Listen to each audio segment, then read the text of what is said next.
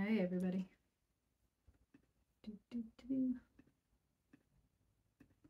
All right, welcome back to another episode called Confession Time. That sounds exciting, right? I am going to be sharing a confession with you. So a few weeks ago, it was my birthday and wonderful day. So thanks to all the sweet messages I got. I read all of them and I loved all of them. So thank you, thank you. I appreciate all that. I also did a whole podcast episode a few weeks ago all about my birthday and how to have an amazing birthday or anniversary or holiday, anything like that. Basically being really clear of what you want. If you want something, being very clear to people, don't expect them to read your mind, right? This is exactly what I'd like. Actually, I bought it and I'm just putting a note on it from you, right? Just basically being in charge of the day and creating an amazing day for yourself. So, did I have an amazing birthday? Absolutely. But time for my confession. So I recorded that episode a week before my birthday.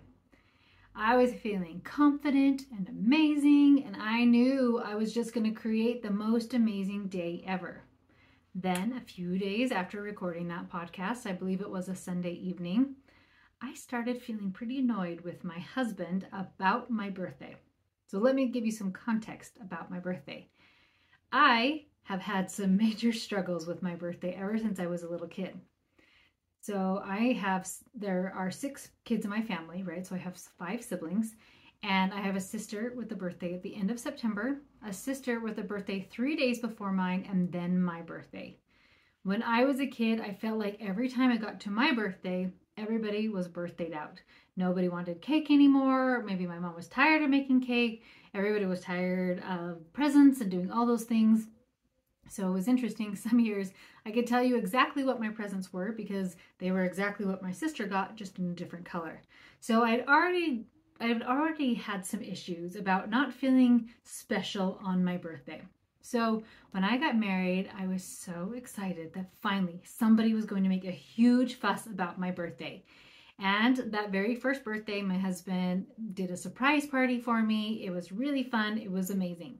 However, the next year, I was actually giving birth to our son. And so I had my 1 year all by myself. And then my birthday was now joined with my oldest son. So I have had some weird hangups with my birthday. I thought I had worked through all of this because all during other holidays and anniversaries, Mother's Day, everything like that, I have shown up in a really awesome space that I really wanted to be, where I wanted to be, right? But apparently, I still had some lingering feelings and angst about my birthday. So my husband is not a big birthday or holiday guy. My kids have actually laughed, like, is Dad going to dress up for Halloween? And I go, friends, do you think Dad's going to dress up for Halloween? What's he going to tell you he's going to be? And every year he's a serial killer because they look just like everybody else. Maybe once or twice for a party we've gone to, he's dressed up, but it is not his thing to do big on holidays or anything like that. If I went out of town on his birthday, he couldn't care less. He's been out of town on his birthday and he really didn't care. He's like, good, now I don't have to worry about it. Right? So he does know I care, so he really does put forth effort to do something special for me. Well, it was the Sunday night before my birthday. My husband told me that he might be going out of town on my birthday, and I started feeling butthurt. That's the best word I can come up with how I was feeling. So I was a little bit upset about that, and then he found out he didn't have to go out of town. So I thought, great, fantastic, this is going to be amazing. He said, but I am going to go to Young Men's that night. So for those of you who are not members of the Church of Jesus Christ of Latter-day Saints, our church has weekly activities for the youth, and he serves with the young men, and he wanted to make sure that he went and supported them with activity and all those types of things. Now I was really feeling butthurt. Did I do any self-coaching? Absolutely not. Did I take some time to think about this and look at it from different angles or his perspective or get a clear picture? Nope, not even a little bit. I went straight to butthurt and stayed there. So instead of doing those other things from butthurt, sorry, that's really the best emotion I can describe. Instead of relaxing or having a conversation or just being calm about it and getting clear about things, we had I don't want to even say heated, because it wasn't a fight or it wasn't like that, but it was definitely not a very fun conversation, a discussion about my birthday, with me saying things like, I can't believe you would do this, I can't believe you would choose to do something on my birthday, and all those types of things. Now, please don't paint my husband in a bad light that he's not big about birthdays. He does so many other amazing things. He is super nice. Birthdays just aren't a huge deal to him. So he thought, I'll just go stop by the activity. He only wanted to go by for a few minutes, and then we'd go out as a family. So in his mind, like, I'm going to kill two birds with one stone, right? So we ended up talking late into the night. Everything was figured out without yelling or name calling, but I still had shown up in a way that I wished I had not and hoped I wouldn't do anymore. So why am I sharing this confession with you? A couple reasons. First of all, I want to be very real that I am so human. That even though sometimes I have grandiose ideas and I'm very intentional, I am still human, and sometimes I still show up in a way that I don't love. After this happened, I actually almost canceled the episode and tried to hurry and record another one, just because I thought, well, great, I can't do this now because I got all upset about it, right?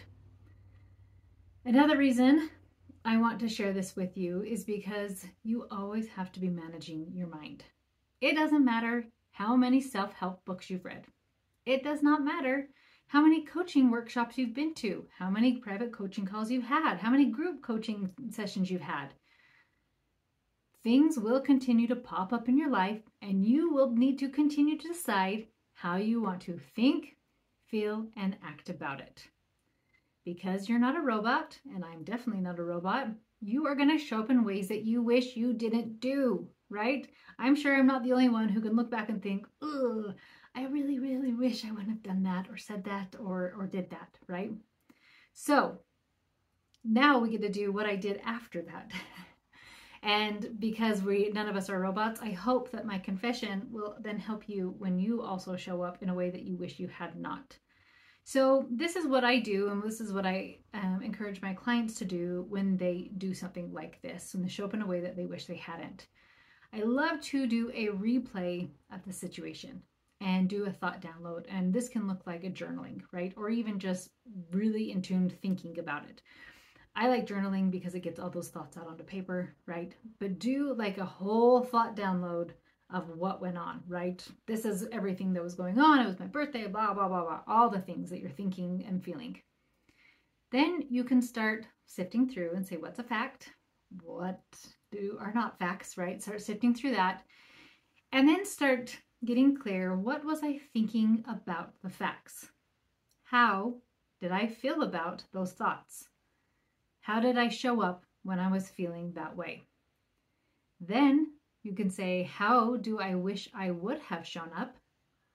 What would I need to feel to do those actions? What thought do I need to have to feel that feeling? So here's what it looked like for me. My thought was something along the lines of, my husband shouldn't do anything else on my birthday. Feeling butthurt. Action, get defensive, get critical, and cry. Then I made a plan for next year because my birthday is going to come back around next October. That next year, if something happens and he's going to need to be out of town, he schedules something, whether intentionally or not intentionally, I want to think, how do I want to show up?